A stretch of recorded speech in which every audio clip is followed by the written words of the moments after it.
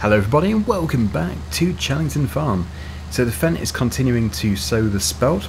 It's almost finished, it has just less than 20 minutes left to go, and once it is done it's going to be moving on to a bit of ploughing in the field which we're currently working in. So we'll leave it to it. The field we're currently in is this one here. As you can see, I've just started doing a bit of rowing, and it has now dried out enough for us to be able to do some baling. It's great, it's converted to hay. I was thinking before that I could just get away with tedding it and then it automatically converts to hay, but yes, that was the base game. With seasons, seasons and the Maize Plus, we want to be doing this properly. We need to ted it twice and then wait for the sun to bake it. I don't know if you can get away with just tedding it once, but I did it twice and that's how I got to this stage. So yeah, we just need to go around the field. It's definitely easier from third person view. Go around the field, getting this all rowed up, and then we can get the baler out, we can get it all baled up, and my plan is to keep around a third of it. I don't think we need to keep more than a third, because we don't even have any animals yet, and there's only so much they're actually going to require. The hay is for the winter. Over the summertime and the autumn, they can eat grass. There's going to be plenty of grass about. So yeah, if we put a third into the shed and then sell the rest, we can actually currently get £300 for every 1,000 litres, which doesn't sound amazing, but hay isn't worth that much anyway.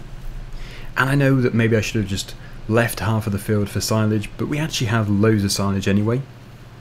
You can never have too much, but I do like to do a bit of a variety. I don't like to do the same thing, or too much of the same thing, which is why I actually didn't win the competitive multiplayer, because I just like to do variety. I don't care if I don't win. I don't play this game to make as much money as possible. I play it to do all the different things, and even then I struggle. I do struggle to focus on different things in every episode. It's tough. But yeah, talking about silage, it is fermenting. It's currently 2/3 fermented, so that means that it will be in this in-game day, but not necessarily in this episode. I hope it will be, but well, playing it real time it won't be. I'll put the time to ×5. I think that is the best way of playing, and then we'll go from there. Really, we'll see if it's ready. If it is, then we're going to have to sort out a trailer. We have the JCB with the bucket, so we can load it up, no problem at all. But first things first, let's just continue rowing this, and then we'll get the baler into the field. Oh, and of course, yeah, I've completely forgot about the the Fendt there. Before it can do the ploughing, of course it has to do the baling, so that is its next job, and we'll be driving the tractor to do that.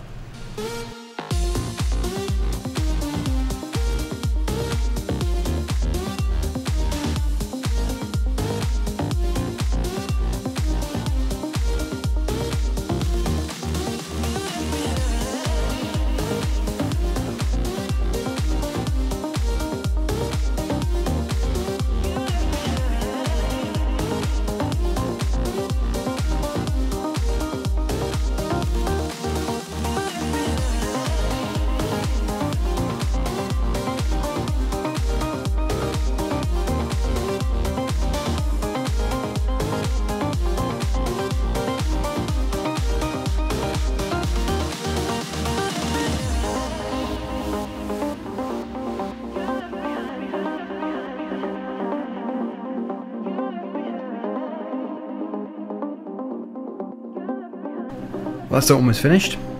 Some nice neat rows.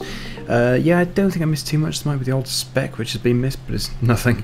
And even if I do leave it, it would rot away. But yeah, not saying I'm not going to pick it up. I'm going to try and pick everything up. We need as much as possible. And this field, I think, is going to be carrots. If it's not carrots, it's going to be onions. I'll take a look at the prices and see which one tends to be higher, but it doesn't really mean that it's worth more, because it comes down to the yield as well, how much you actually get. I want to do both. Now, I will be doing both eventually, carrots and onions, but I'm thinking probably carrots for this field. I think that'd be quite interesting. Okay, so we currently have 376 for carrots, and that price is increasing, and 372 for onions, and that price is steady. So it looks like they're very similar. Carrots are obviously slightly higher at this stage, but that's not saying that onions can't overtake. So I would say they are identical. We'll just do both on separate occasions. So if I go and put this windrower back in the shed, I know it's not mine, can't afford it yet, but as soon as we've sold the silage, we will be able to afford it. I look forward to it because it's sort of tricky this stage. If you've only got £2,339, you can barely even afford to rent, let alone buy, and that's what can really pressurise you and stress you out if you've got those kind of financial issues. So yes, I'm so pleased that we do have the silage to sell, and the hay as well. Right, so I wonder if the Fendt has finished its job. I doubt it, but it can't be too far off. We might be able to finish it off ourselves. Yeah, because at the moment it's probably just spending a lot of time turning around. Yeah, it is doing. So goodbye, worker. You've done a good job, but we don't really need you anymore. I would say it's about 10 minutes worth here maximum. 5 to 10 minutes. So we shall finish putting the spelt in the field. And this is a big field. This is going to take a while to harvest. We still have the coarse blade markings there. Let's just turn this off. There we go. And we'll get it done. See if we can spot any trains while we're doing it.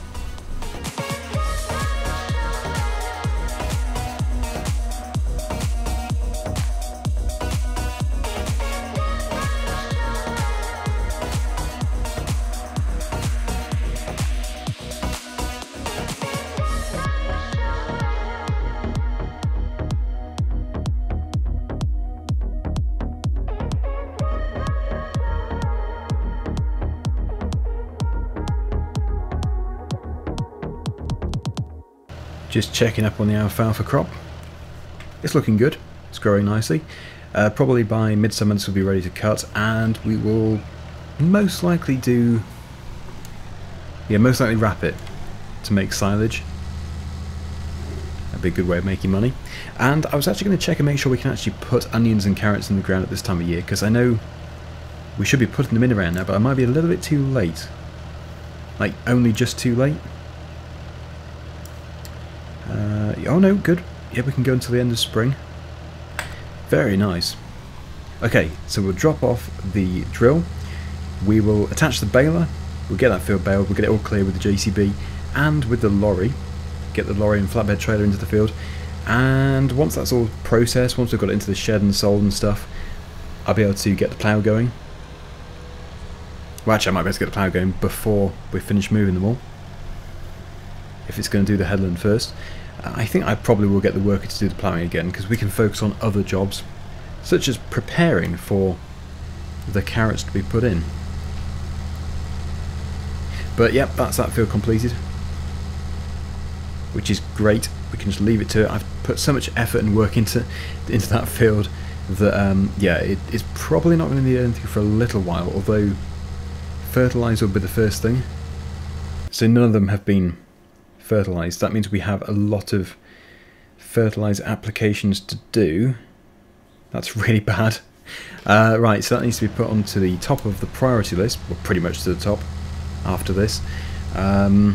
We've got a spreader, so we can spread it, but I'm thinking it's going to take a long time, because it is basically the same amount of time as the lime spreading, and that took forever. So I will just rent a self-propelled sprayer and we'll apply liquid fertiliser, but we do need the money first anyway. We have to sell the silage or the bales. Even if I wanted to apply fertiliser now, I wouldn't be able to. Okay, so we actually don't need the front weight on, but I'll keep it on for now. Yeah, there's no point taking it off.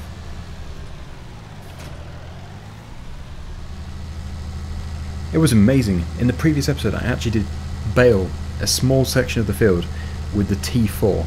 It could run this baler. I don't think it appreciated it too much, but the fact that it could even... Oh, I keep doing that. The fact that it could even turn it over was just amazing. I always turn left into there. So I guess the big question is, how many bales are we going to produce? The first bale is going to be grass, because we already have grass in the baler. I could empty it. We would lose 3,500 litres, so we're just going to have to accept that the first one is going to be grass. We can still give it to the sheep when we get them. So how much has this yielded? It's filling up fairly quickly. Yeah, because it is a Heston bale, so it's a higher capacity than the standard bale. Yeah, I'm happy with that. It's a good fill rate.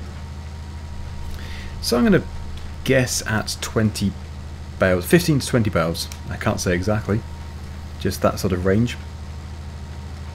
I'll go dead in the middle. We'll say 17. So yeah, join in if you want to. Guess how many bales we're going to produce. It's never going to be a crazy figure. I've never even fertilised this field, so it can't be that good. Right, okay, so let's get it done, and I will see you in just a minute.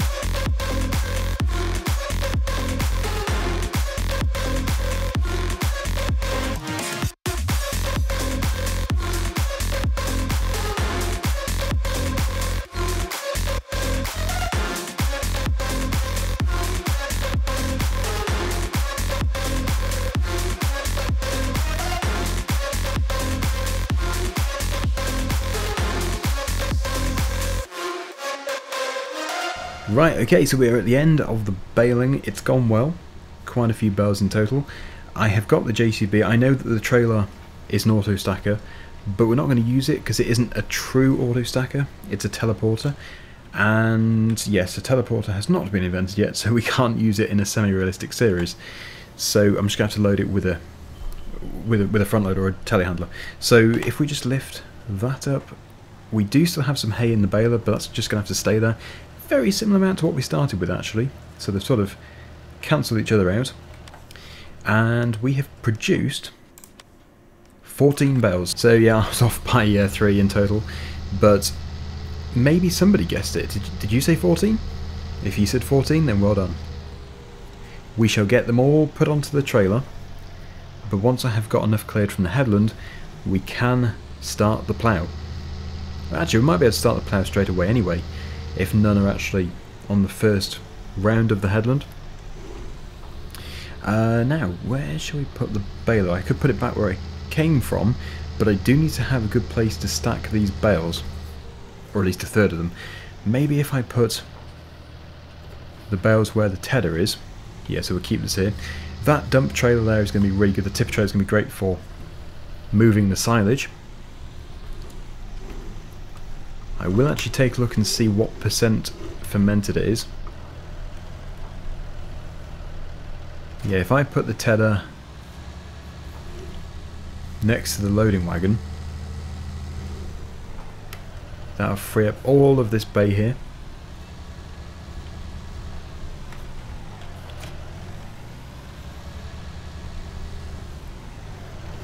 Yeah, this tractor actually did struggle quite a bit going up the hill. But yeah, it actually could do with the service. There we go.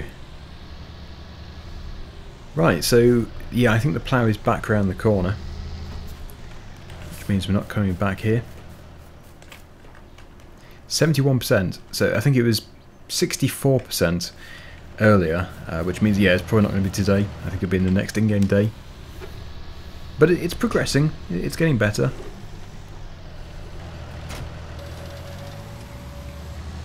Yeah, I don't know how long it's going to take. I would guess it's going to be something like an hour, maybe an hour and a half. Always hard to tell. But as soon as I start it, it will tell us. But then that excludes turning around time. Yeah, guessing we've had a leasing fee. We have £92 left. That won't be an issue soon.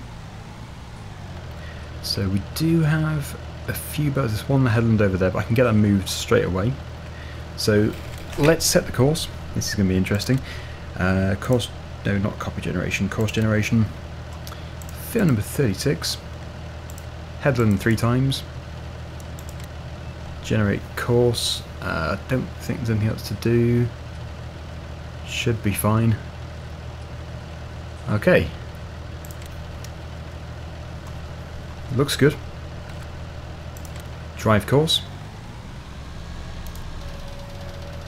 And it should tell us how long it's going to take. And that seems good. 1 hour in total. It was exactly 1 hour. It's impressive. I do currently have the auto load feature switched on the trailer, so I need to turn it off. Because I really want to do this with the JCB. But yeah, I think that worker is actually following the original field boundary. You can see there is a difference. I have mowed outside of the field boundary,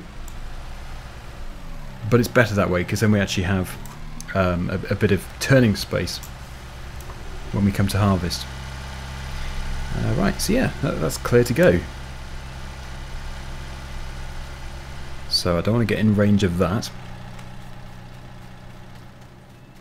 I'm probably going to have to unload that to the bed. Let's just see here. Unload bales, yep. And then Y again. And then we need to be in transporting position. I hope that's it. Otherwise we're going to have 2 more bales auto-loaded. Okay, so one of these is actually a grass bale. We may be able to sell it. Don't know if it's possible to sell grass, but you can definitely sell hay at the BGA.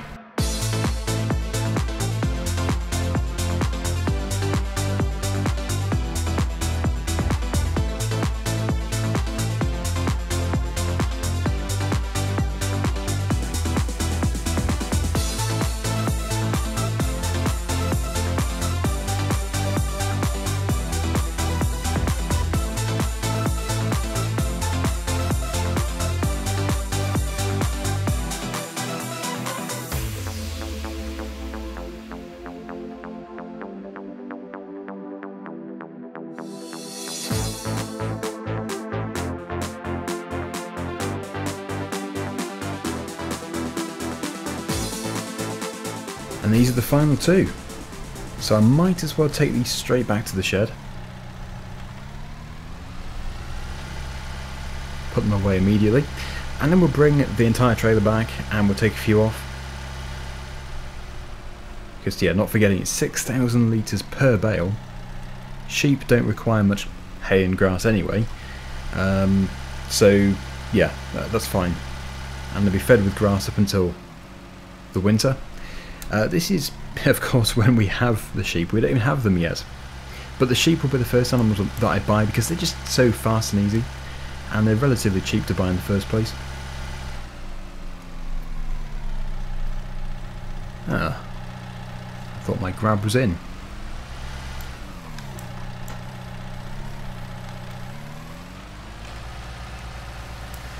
Okay, yeah, so I am thinking, I did say a third originally. Don't know how many. Maybe we should just keep about 5. Yeah, 5, roughly a third anyway. Just ever so slightly over a third.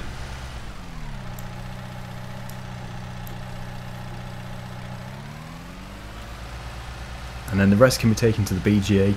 And yeah, of course we won't get paid until midnight. That's the big issue with selling it at BGA. But it's the only place that was showing a price. I think if I was to put them into the shed here, we would get paid, but how much I don't know. the BGA tends to be the best. And now for the rest of them. How's that plough doing? It looks like it's starting to go up and down. That'll be the slow part, just starting off over there. This nice long straight here will be easy.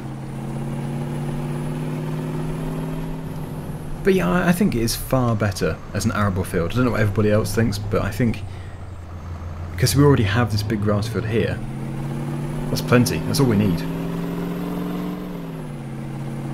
I think long term I could make much more doing arable crops. Not only that, but it would be much more interesting, as I mentioned at the beginning of the episode. Because, yeah, maybe you would make more just constantly doing silage, but I don't want to constantly do silage. Plus, we're going to have the alfalfa, and that's most likely going to be silage, so that's going to be worth a bit. I will attempt to sell the grass bale. Right, so I guess 5 in total would be an odd number. Maybe if I just take these 2 stacks, these 2 back stacks, because there's nothing on the other side. Put them into that. So yeah, in total we'll keep 6. My third is getting larger and larger. It's also because I know that the money is coming from the silage. I never did hay to make money. Well, not directly anyway, only through sheep.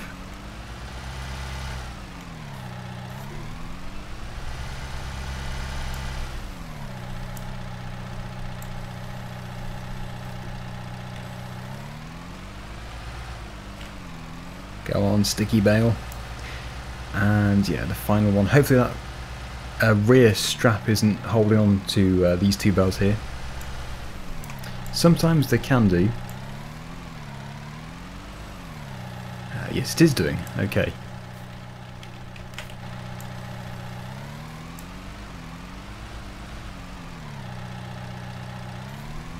And there we go. We have our hay in storage. And we have some straw. Not that we need it yet, that would be for the cows, but cows are coming, just not yet. They're further down the line, probably, maybe in the winter, maybe next spring. Right, so the BGA is down here. The best way of getting to that is going to be by going on the top road, drop down.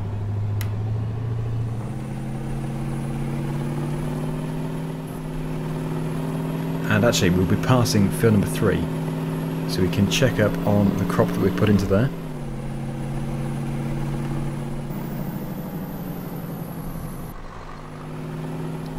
Hopefully we don't need any kind of loader to unload these.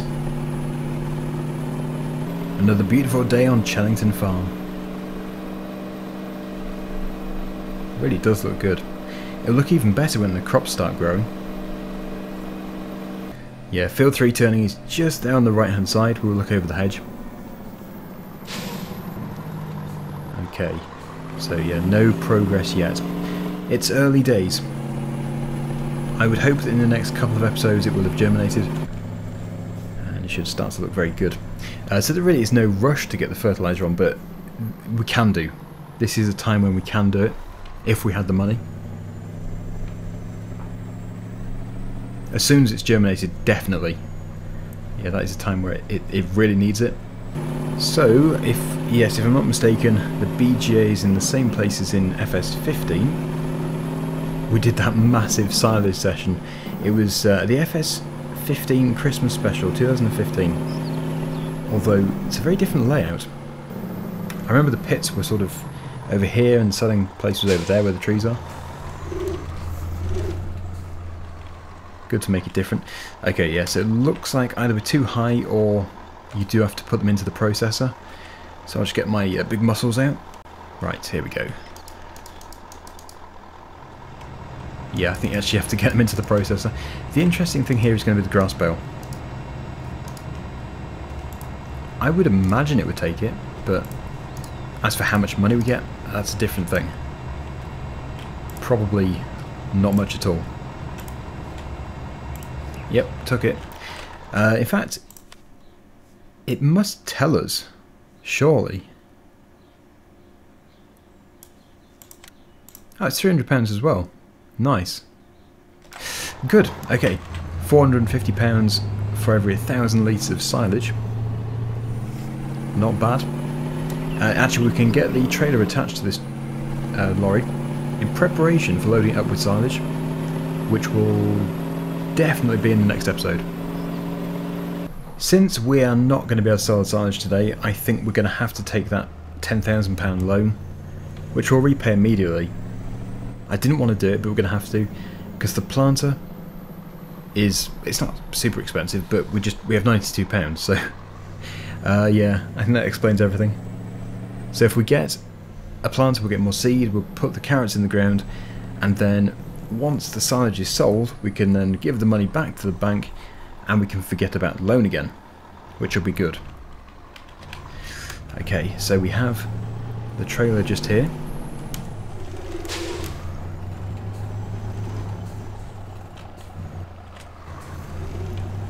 Position that about here.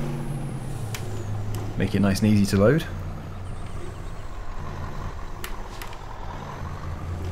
And then, yep, let's just start the dreaded loan. It's great that we have it, but I suppose we could do contracts, but they take a lot of time. Wow. £81,000? How long is that supposed to take? Planting sugarcane in field number 73. How big is it? Oh, crikey, that must be a big field. It sounds good, but I think that would be very painful. 73 is that? Wow, that must be a huge, huge job. Really slow planter or something. Anyway, yes, as we were doing, we need to get that loan. 5,000 might do it, but I'm going to take 10.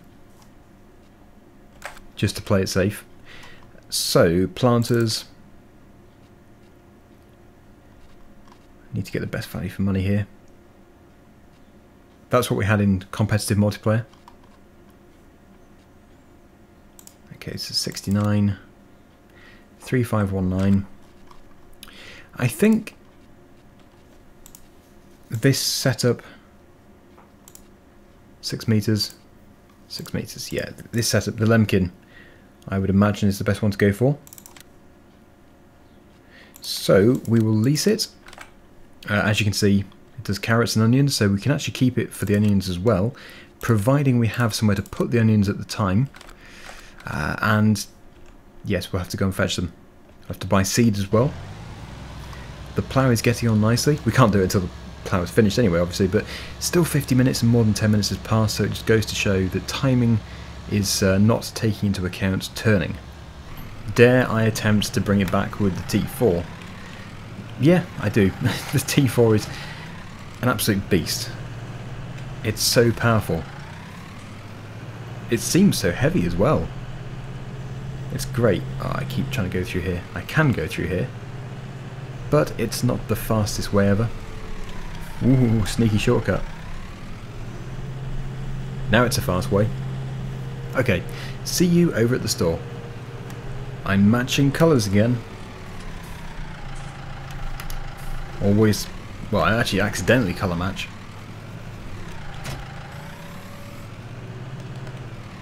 It would be surprising if this could actually run this. I don't know if it can, but we could give it a go. I don't think so. Right, okay, so let's just go onto here. Let's get some seed. One might do it. Yeah. And then the front is for the fertilizer. Again, I don't know how much we need. It's twice. Yeah, that's a better price. Good job, I noticed.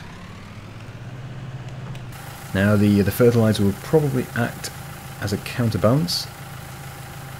Exactly 2,000. That's good. Fold that up, and we shall head off to the field. Set the carrots so I don't start planting the wrong crop. Oh yeah, I want to do miscanthus as well, that'd be very interesting. And who put that gate there? I can't believe how powerful it is.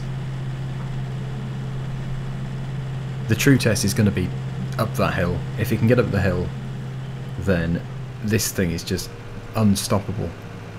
It's only supposed to be 115 horsepower.